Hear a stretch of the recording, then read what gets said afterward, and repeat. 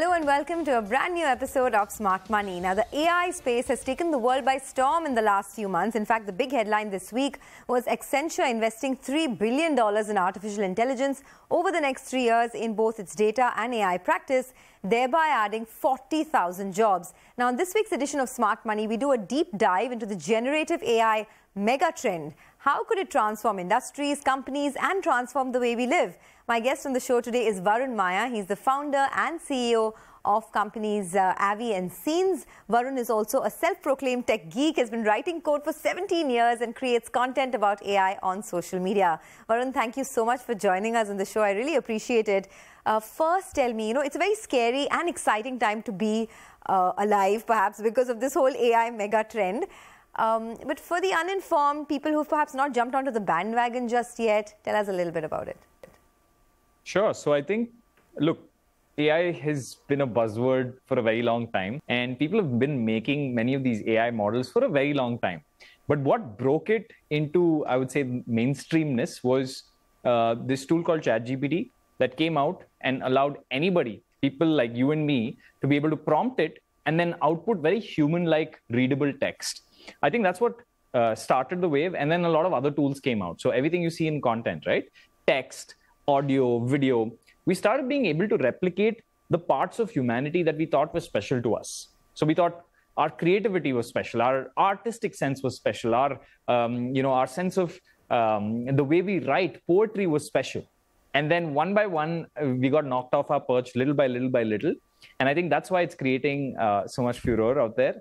Because I think the one part that made humans very special, or believe we are special for a very long time, has now been superseded, or rather has competition from something brand new. But am I going to lose my job, Varun? I mean, are anchors going to be replaced with an AI-generated version? Because there's now text-to-speech as well, right? I mean, they don't need us anymore. Yeah, two ways to look at it, right? The way to look at it is, let's say you were on YouTube and you had a very tiny channel, let's say 100 people, 200 people. Then you could use an AI to kind of, replace yourself. But at your scale, for the reputation you have, it would be very hard for an AI to capture all the nuance of what you do on a daily basis right now. 5 years later, nobody knows, right? And I'd be lying in public if I said, I know what's going to happen 5 years later. I have a general idea, but you know what? The last 1 year has proven me wrong. My timelines were much longer. I said, well, 2030, I'd written a book in, I think, 2017 called Pajama Profit, where the last chapter was one day AI is going to take your job. It was supposed to be clickbaity to a certain extent, but what ended up happening was my timeline there was 2030. And look at us now, we're in 2023. So I don't know. I think nobody can predict the future. We all know that it's going to happen at some point, like 100,000 years in the future, 1,000,000 years in the future. At some point, it's going to happen. But it's almost like those timelines have shrunk to the next 3-4 years. To answer your question of will you have your job, unlikely for you to lose your job. You're at scale, you're at a reputation that's hard to be, dethroned. Okay. It makes me feel better about my job. But, I'm sure that's the question that millions of people who are watching have, right? What about economy in the age of AI? What's the impact that all of this would have on, say, the wealth gap, right? And how does this tie in with the universal basic income? Yeah, so there's this saying in software, right, that the marginal cost of production is very low with software, right? So let's say I produce 1 unit of the software, it's going to cost me X. But the minute I want to make a copy of that, let's say I want to make 100,000 copies of that, I can do it at near zero. It's not actually zero, it's a little more than zero. That was the advantage of software. And we saw this advantage being played out in the last 30 years. Actually, a little lesser than that, but let's take 30 years, as a timeline. Before that, what did humans do? We had jobs, we had the concept of jobs, but all of them were offline. We had very little of this, we'll do this online, we'll send an email online. So I feel like the offline world is going nowhere. It's only going to be supplemented by the online world. In fact, even in India, right, if you zoom out and look at it, apart from like some clusters, like let's say edtech, gaming, few others, it's actually very hard to make money online. And a lot of people have figured out that, the next door guy selling cakes or bed sheets is probably making more money than, most startup founders, right? So I think offline is here to stay. Online is a great advertising and distribution platform. You want to attract potential customers to come buy the sporting equipment that you're selling. Online is a great place to do that. I feel like there is where AI will sort of make the people with a good brand become even better, right? Someone famous once told me this, right? India is an underbranded nation. We don't have enough brands. And AI actually allows you to make like the whole hog, right? Because everything that AI is coming after right now can be described as content, except maybe code and a few other segments. You look at text, you look at video, you look at images, you look at audio, it's all content. And all of that content put together allows you to build a brand. A lot of people had to hire other people to make this happen for them. But today you have a bunch of tools that make your life easier. And we're going to talk a little more about those tools, right? Because I do want you to help us with understand, with some live sort of examples as well. Everyone knows about ChatGPT, so I'm going to leave that aside. But there are several other generative AI tools which are sort of taking the world by storm. There's Midjourney, there's 11 Labs. Tell us a little bit about that. Sure. So, I actually tried Midjourney many years ago, right? When it first launched, I think this was a couple of years ago. I think this was last year, if I'm not wrong, when I first tried it. And it wasn't that great. And I was like, I'll give this a pass for now. I'll come back when it's better. Today, it's like really good, right? And I think a few weeks ago, we all got back on Midjourney subscription. It was like really, really, really good. So a lot of people, especially, and we see this on Twitter, right? Twitter is slightly ahead of the curve. So they're kind of used to what kind of outputs Midjourney puts out now. But if I go to the average person who hasn't used Midjourney, which by the way is most of India's population, and I show them a Midjourney output, their mind is blown for a second. They're like, how is this doing this? Show us a demo. How does it look? What do you use it for? And I mean, just, one glimpse for our viewers.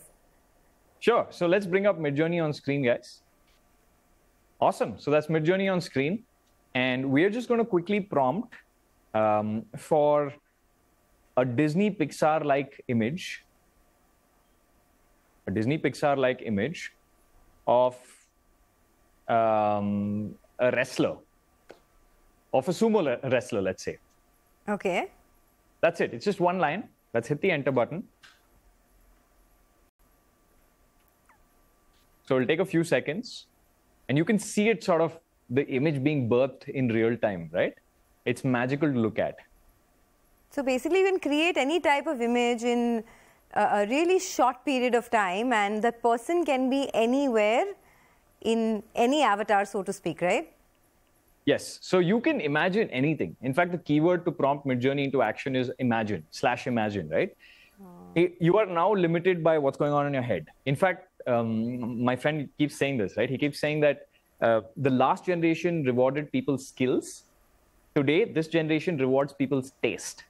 So it's sort of like if you have great taste, using these tools allows you to, kind of put out exceptional sort of images, videos, text, all of that fun stuff. Okay. Let's bring up one of those images on screen, please. Oh, that looks pretty cool, actually. You did this in less than, what, two seconds? I mean, you need to know what the right prompt is, right? Yeah. So let's try another one. Let's try a Japanese woman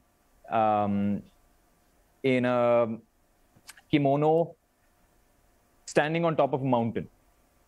So Midjourney is not used for face swapping. It is largely just a creative tool. Image generation. Yes. I mean, there are interesting bots on Midjourney that allow you to do things like face swapping. There are also dedicated tools for that. Hopefully, we'll show you one right after this. Oh, great. Okay. I'm looking forward to that, actually. Yeah, this is the sumo wrestler, I think, from the last image, from the last generation. So what is Midjourney, like from an economic sense, right? What all are the jobs that you can create for yourself? Or how can you upskill yourself using some of these AI tools? Sure. So I think if you're an artist, Midjourney is great. Like, for example, illustration. Midjourney is great to do things like illustration, right? You want to do logos. It isn't the best logo maker, but there are some styles of logos it's good with. I'll tell you where Midjourney struggles with. I think a lot of artists have been worried about Midjourney, and we've been working so often with image generation tools in general that we've sort of figured out where the gap is. If you ask Midjourney to generate, let's say, an image of a coffee cup on a table, right, with some nice logo or branding on one side, it'll do a great job. Now, if you take that same image, and you can do stuff in Midjourney where you feed in an image and get more results. If I feed in that image and I say, this is the style of the coffee cup, now make me a coffee book table, make me, a tote bag. If you ask for that, you'll immediately realize that Midjourney is now generating other really cool images, but there's no consistency between that image and this one, right? So for now, I think as a designer, if you're going and doing one-off things, right? If you're making one-off images for clients, you're in a little bit of trouble.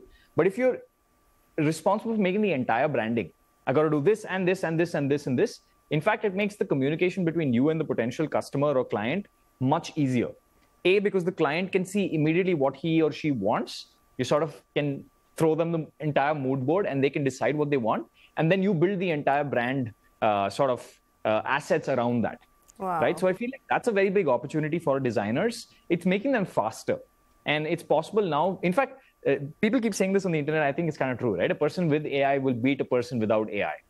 So essentially what's happening is if you have the ability to use these tools, you are now able to take up more projects, right? Let's say if you were able to take up 2 projects a week, right? In lesser time, yeah, right? Much lesser time. Much lesser time. And this is, by the way, this is beautiful. Look at what he's generated, right? In what, less than a minute. This is a stunning picture. I don't think even if you were trying to make this picture on your own using Photoshop or even using just, your creativity, it wouldn't come out like this. All right, on that note, let's take a very quick commercial break, but we will continue this extremely interesting discussion on all things AI on the other side. Stay with us.